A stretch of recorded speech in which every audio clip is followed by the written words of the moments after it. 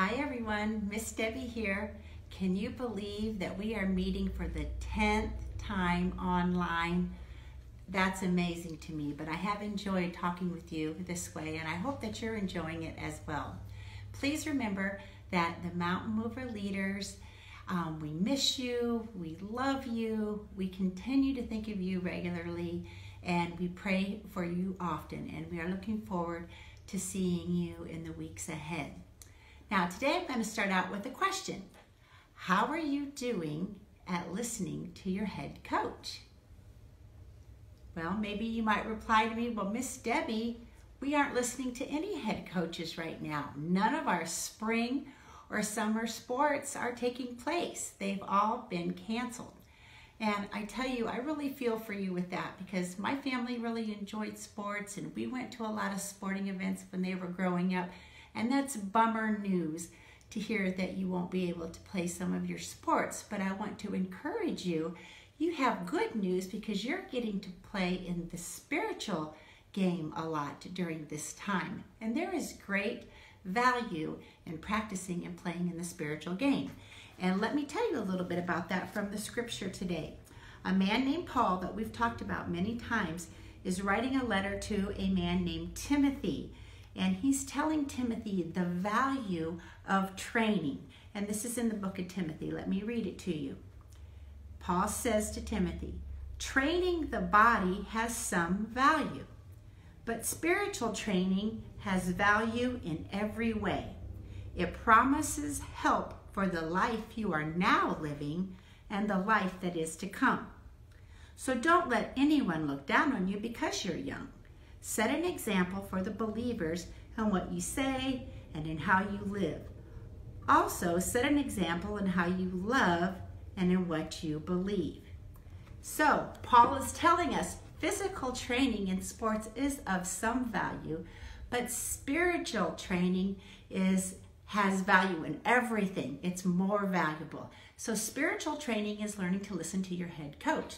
So who is your head coach? Well, let me explain. A few weeks ago, I had encouraged you to follow and obey your parents. And actually, they are your assistant coaches. They challenge you and encourage you. They want you to know and listen and obey your head coach, who is Jesus Christ. So your head coach is Jesus Christ.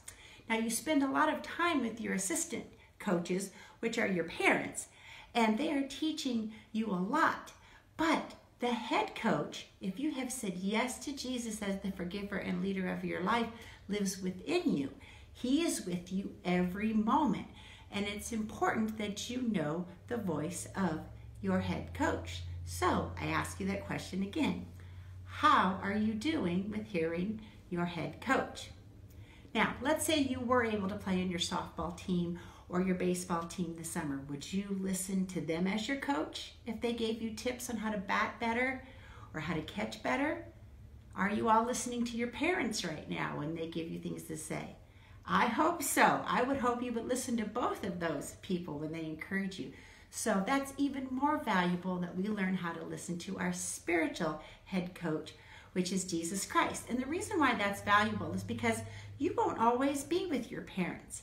As you get older, you may go off to college. Maybe some of you will get jobs. You might buy a house, and you'll even get married, some of you, and you won't be living with your parents, your assistant coaches anymore. And it will be all about hearing that head coach, that spiritual coach, Jesus Christ, in your life. So I really encourage you, use all this time that you have to be practicing listening to the voice of Jesus and then obeying it. And let me give you a quick example from my own life before we go. All four of our kids really liked basketball. And we would play and practice actually with them a lot. My husband was a coach. He had played in high school. He was really good at teaching them how to shoot and know the game of basketball. I didn't really know, but I encouraged them and could toss them passes and help them and spend time with them, rebound for their shots. But one thing we always said to our children after we do those things with them is, remember, you have to take your own shots. So no matter how much their dad or I encouraged them, they had to play the game. We could not play the game for them. And as we watched our kids play sports over the years and other athletes, we found that the athletes that did the very best were the ones who really knew the game inside and out. And they were great obedient players to the plan of their head coach and what their head coach was wanting them to do. And so as we talk about head coaches, if it's that valuable to listen to a head coach in sports, how much more valuable is it to listen to your head coach spiritually in Jesus Christ?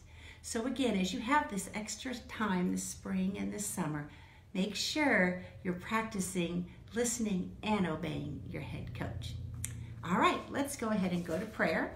And today we're going to pray for our 3-year-olds. So let's go to the Father. Heavenly Father, thank you for a great day. Thank you that you are a wonderful spiritual head coach.